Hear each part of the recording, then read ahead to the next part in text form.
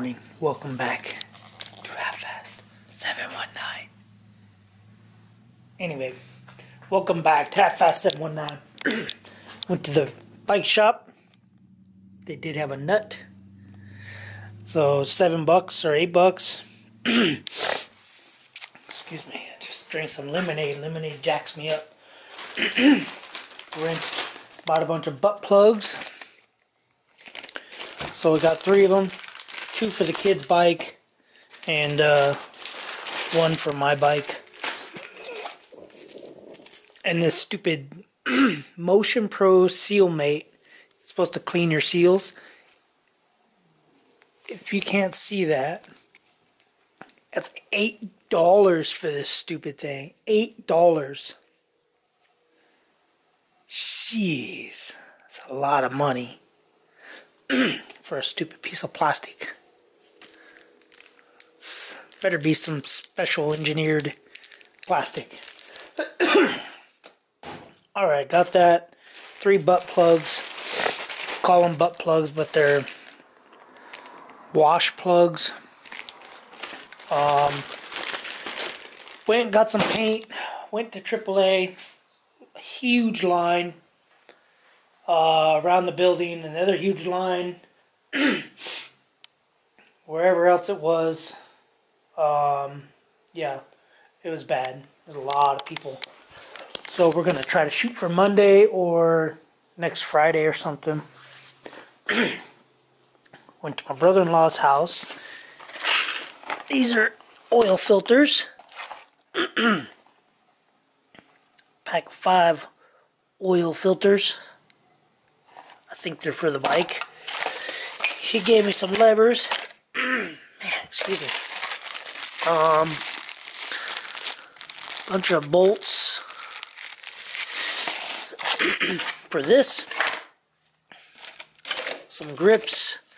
Told him I don't really want the grips, but whatever. I'll put them in my box just in case. Drain plug washers, always good to have some of those, especially since we're going to be draining the oil a ton on that bike, on the tranny side anyway. I don't know, this looks kind of new, that drop right there.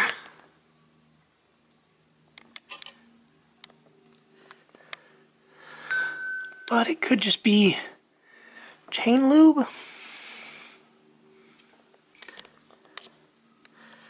It's kind of looking like chain lube.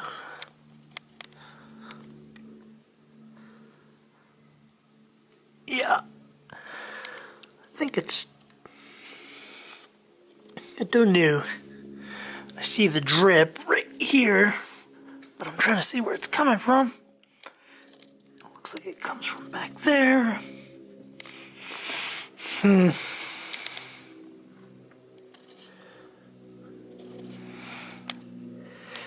don't know. You guys tell me. What do you guys see? I can't really see down there. I see it's wet above the shifter. Yeah, it might need a seal. This gear seal right in there. But other than that, that's the only new leak I see. And I think it's because it's getting warm. So anyway, yeah, I was looking at this, trying to figure out what it's for. He said it's for this bike, but I don't know. Anyway, looks like I got another package from the UPS. So let me get out there and get this package, and I'll let you guys know what it is. Alright, good morning guys, YouTube, people, world, everywhere, wherever. Just get something off my chest real quick. Basically, when the kid is helping, I don't like to film. Because I don't know, maybe I'm a little nervous to film in front of him, even though I think he watches my videos. But yeah, I don't like to film in front of him. basically is what it comes down to. And yeah, so when he's out here working, I put the camera down because he's out here working with me, helping me out, or helping him out. So don't get the wrong idea that he doesn't want to do stuff to his bike or he doesn't want to do stuff to his truck. Nobody's said anything. Nobody's commented like, why doesn't your kid do it, or anything to that effect. But I'm just letting you guys know that a lot of times he's at work. I get home earlier than him, about 2 hours earlier. So I get home, get the parts, I just do it. And I film, and I guess he's not in the way, but then I can film. So like when he comes home, which is why I didn't have an outro the other day, because he got home and I was just like, boop, camera died. I didn't want to change the battery. And he was home, he was outside talking to me. So talking and working, and you know, we're just, who knows what we're talking about, but it doesn't need to be on video. So that's why the camera goes off a lot of times. So, and yesterday he decided to, well, I told him he needs to. We did take the bikes for a ride. We did go out and ride for like maybe 25, 30 minutes. Came back, dumped the tranny fluid. Went for another ride. Dumped the engine and tranny fluid. That ride was probably like maybe 30 minutes. Just to get it through all the gears and get it all hot. And bike's got a lot of power. I think it's got more power than this bike here. But as you see, I have this in my hand, spark plug. So I'm going to be doing spark plug change, obviously. I got a new one here. It is the same spark plug number, MAR9A9, MAR9A9S. So it doesn't look that bad. These spark plugs are really long, just a lot of threads in a tight little spot. So these are NGK laser iridiums. So do a side by side. I just don't want to drop it. So anyway, so it's probably due for one since this kid rode this bike. I mean, he didn't just ride the bike, he rode this bike. But anyway, let me get to the graphics. It's kind of hard to see because they're stacked right by each other. So that's the old seat with all the, you know, from the Adidas basically edition package, but it kind of blends in with these, kind of like a star and exploding. I don't know. Anyway, graphics went on really good, really well. Some of the lines, like right in here, they didn't include for the gap, or maybe the other side. I think the other side, the gap is like really far, so these lines right there are pretty far apart. So as you can see, I tried to line, this is my side. So graphics kit came with the gas tank, the radiator shroud, air box, sticker, rear fender, and swing arm, and it came with the fork guards too, and a front fender. This is what you get for a front fender, is this little tiny thing. So we cleaned it all according to their specs, which was wipe it all down with the rag, and then we sprayed brake cleaner on the rag and cleaned the plastics where the stickers are gonna be stuck.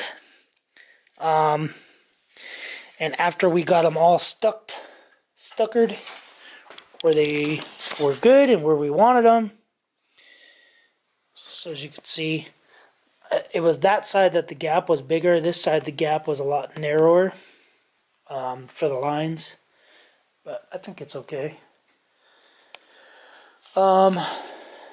Anyway, and then I went through with the heat gun and heated them all up. I heat everything up with the heat gun, got it really hot, so that this way the stickers are basically bonded really, really, really good. Levers are actually pretty cool. These are 18 bucks. So I ordered a set for my bike. However, my bike was a little different.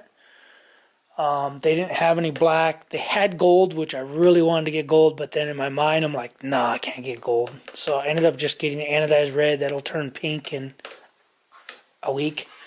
However, his clutch is really, really stiff. So what we ended up doing, or what I ended up doing, is inside there, that little piece, that's called the clutch arm lift or clutch rod lift. So it pivots. It's got a little cutout in it, a squared off cut, and that bar, that tube that pushes the clutch, it pivots and pushes that. So they say that if it's marred up, it will want to bind. So I ordered one of those, and they say that that rod that goes through there, it's a dual purpose, so you can just take it and flip it around. If this end is mashed up or mushroomed or anything or any damage, you just take it and flip it that way, and you can use it that way. And if it is marred up or mashed up a little bit, you'll just want to take a file or some sandpaper and sand down the rounded edge where it goes into that thrust washer. Yeah, bike shop did have a nut. Nut's good. Bars are coming. I ordered a clutch cable because there is a kink in this cable right in there. It's hard to see, but it's right there. So ordered a clutch cable. Clutch cable, we'll do that. So that means the tranny side will get drained again. So, but it's coming out clean. It's really clean. Like after the second, so the first oil change, we started it, ran it on the stand, and ran it through some gears and drained it. Then the second one, I went and rode it up and down the street. I went and rode the bike up and down the street with no plastics, no seat, nothing on it, just to see what it would do. And ran good, came back, drained the fluid, and the fluid wasn't as bad as the first time when we just ran it on the stand. And then we went and rode it. So it's got four oil changes in the tranny side in less than probably an hour riding. So anyway, yeah, so I'm going to go throw this little spark plug in real quick. We got to run to Home Depot. And yeah, just doing a little tune-up on it. Alright guys, thanks for watching. Subscribe, comment, do what you guys do. See you guys on the next video. Later.